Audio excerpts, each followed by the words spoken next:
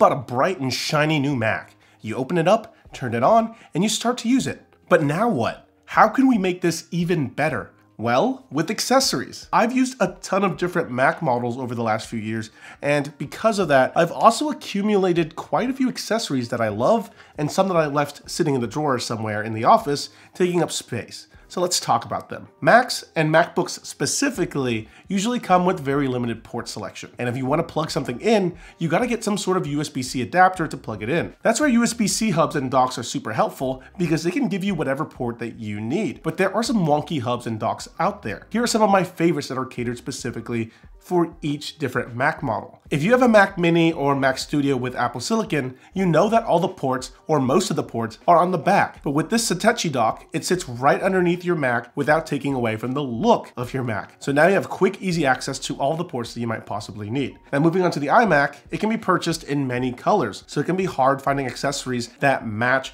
a given model. But there is one hub that could match all the different models. This Hyper USB-C hub clamps to the front of your iMac and comes with a bunch of different colored plates that you can swap out to fit the exact aesthetic of your iMac. But if you don't want something sticking out on the front of your iMac and you like to maintain that clean aesthetic, there's also these USB-C hubs that sit underneath the base of the iMac so it doesn't take away from the iMac look. And these blend seamlessly into the stand of the iMac. But I will say, I couldn't find a pink or purple version, so don't expect a match there. I tried. For MacBooks, if you search on Amazon, there are so many different hubs offered, and most of them are pretty good or will serve your needs. But things I'd look out for in a hub when I'm searching for hubs is the speed of the USB-C or USB-A ports, if the hub supports charging through the USB-C port, and does it have any of the other ports that I might need, like an SD card reader, Ethernet, 4K 60 frames per second HDMI, or even DisplayPort. I got this Baseus one that suits my needs pretty well. Most of these hubs just dangle off of your Mac, but there are ones that take up the 2 ports on your MacBook, but those also limit you to only using those on your MacBook, while these dangly ones could be used with any laptop or even iPads with USB Type-C. Okay, let's just say you want something super high-end for your MacBook. That's when today's sponsor, Ivanki, has got you covered. The Ivanki FusionDock Max 1 is the first and only docking station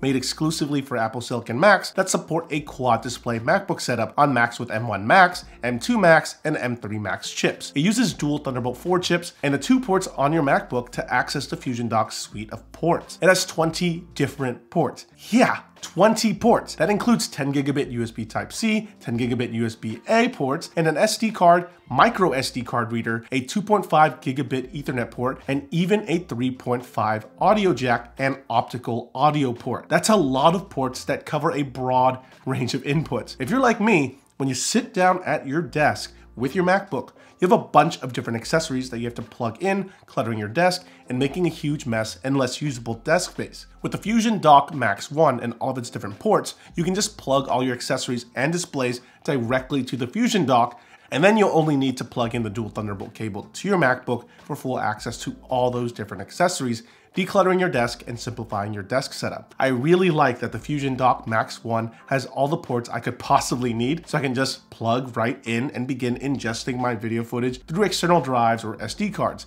and then connect to my NAS to begin video editing. No more finding all 5 different cables that I need to plug into my laptop. So if you're interested in the Ivanki FusionDock Max 1, check out the link in the video description below. And thanks again to Ivanki for sponsoring this portion of the video. When you purchase a MacBook off Apple's website, you're given the option to select a more powerful wattage charging brick that will charge your laptop faster. I recommend against this because these power bricks are just standard USB-C power bricks that are, to be honest, big and chunky. You can instead go to Amazon and purchase a GaN charger for your Mac. These GaN chargers support more power and more ports in a more compact package. This way, you can charge your laptop and even other accessories like your phone, iPad, Switch, power bank, whatever, off a single power brick and have that power brick that came with your laptop as a backup power brick. Super convenient for traveling and just daily usage because it takes up less space on your power strip compared to Apple's included bricks. For a lot of people, their laptop is their only computer and they plug it directly into monitors at home to use as a desktop. When plugged in, I like to close my laptop, put it aside, and use the monitors, keyboard, mice, speakers, and other accessories that I have at that desk. But you probably don't want your laptop just sitting there awkwardly taking up space. That's where laptop stands come in handy. This keeps your laptop standing up so it takes up less desk space, while at the same time looks good in the process. There's a lot of different types of stands that come in different colors and styles out there, and they all kind of serve the same purpose. So pick what you best considering its style and cost for you. But I will say though, if you're using any Mac that's not fanless, make sure that the stand you pick allows for adequate airflow from your Mac's vents, which is usually where the hinge on the laptop is. Some stands block this, and it can cause your laptop to heat up faster and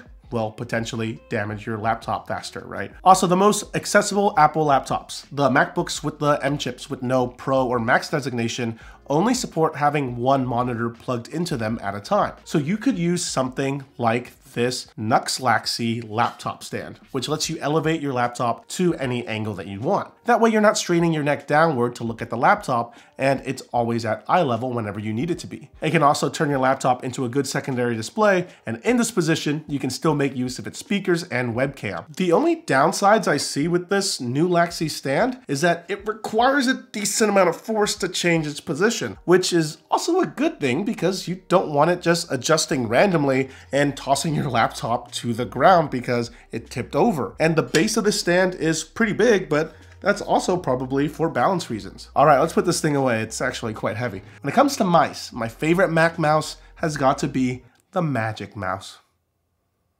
Just kidding. That was just to see if you were still paying attention. The standard Apple Magic Mouse is a pain to pair with non-Apple devices and charges through Lightning when most things in Apple's lineup has now switched over to USB Type-C. Personally, I wouldn't recommend it. For a long time, I've been a fan of the Logitech MX series of mice. So this is the MX Master 3S and the MX Anywhere 3S. The MX Master 3S is a full-size mouse that lets you switch between 3 different devices so that you can pair it with your Mac, iPad, and any other computer or device that you own. It comes with up and down scroll and sideways scroll wheels, and even a customizable button on the thumb rest. But sadly, because of that, it's not made for left-handed people, and there's no left-handed variant. The Anywhere 3S is like a miniature version of it with the same great switching feature, free scrolling wheel, and quiet clicks, but doesn't have the extra thumb button or side scroll wheel. They both come in a bunch of different colors, and there's even a Mac version. But honestly, I recommend the standard version of the MX Master because it comes with a dongle that lets you use it on non-Bluetooth devices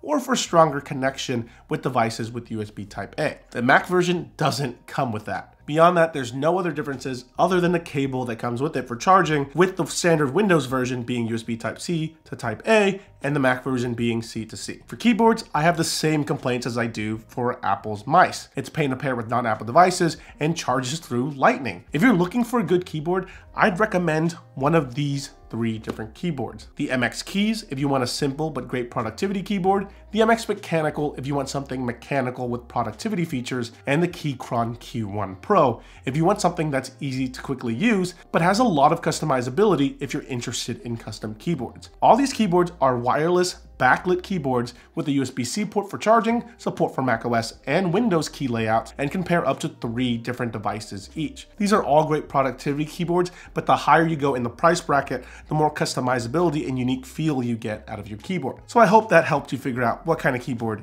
you personally would want. The 2 Logitech keyboards that I mentioned come in regular and Mac variants, but again, in this case, I'd still recommend the regular version because the keyboard layout is good for both Windows and Mac. When you use it with the Windows machine, it uses that layout, and when you use it with the Mac, it picks up that layout.